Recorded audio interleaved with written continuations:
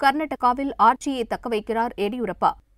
கர்நாடகாவில் மதச்சார்பற்ற ஜனதாதளம் காங்கிரஸ் கூட்டணி ஆட்சியில் இருந்தபோது அதிருப்தி எம்எல்ஏக்கள் 17 பேர் தங்கள் பதவிகளை ராஜினாமா செய்ய முடிவெடுத்தனர். அவர்களின் ராஜினாமாவை ஏற்காத கவர்னர் 17 எம்எல்ஏக்களை தகுதி நீக்கம் செய்தார்.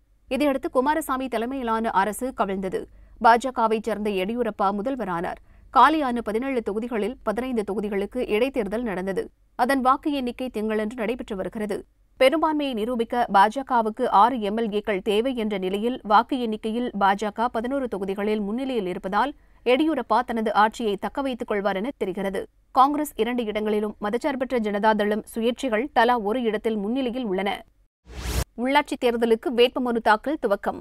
தமிழகத்தில் 3 ஆண்டுகளுக்கு பின் உள்ளாட்சித் தேர்தல் அறிவிக்கப்பட்டுள்ளது.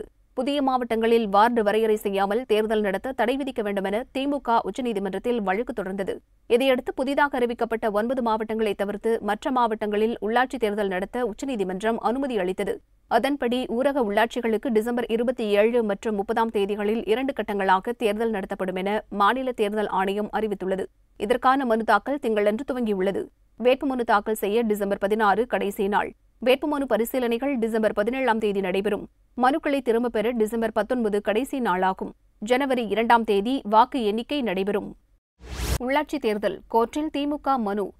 ஊரக உள்ளாட்சி அமைப்புகளுக்கு டிசம்பர் 27 மற்றும் 30ஆம் தேதிகளில் தேர்தல் நடைபெறும் என்று தமிழக தேர்தல் ஆணையம் அறிவித்துள்ளது.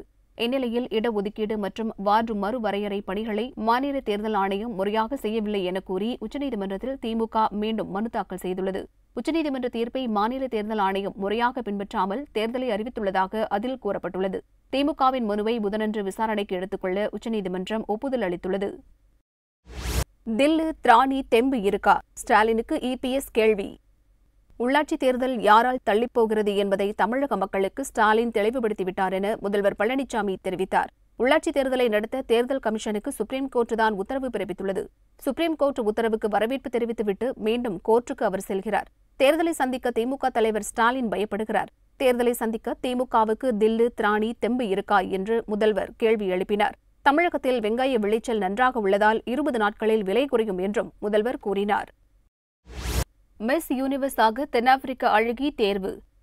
நடப்பாண்டுக்கான 68வது மிஸ் யூனிவர்ஸ் போட்டி அமெரிக்காவின் அட்லாண்டா நகரில் நடைபெற்றது. பல்வேறு நாடுகளைச் சேர்ந்த 90 அழகிகள் போட்டியிட்டனர். இதில் தென்னாப்பிரிக்காவைச் சேர்ந்த ஜொசிபினி துன்சி பிரபஞ்ச அழகியாக தேர்வு செய்யப்பட்டார்.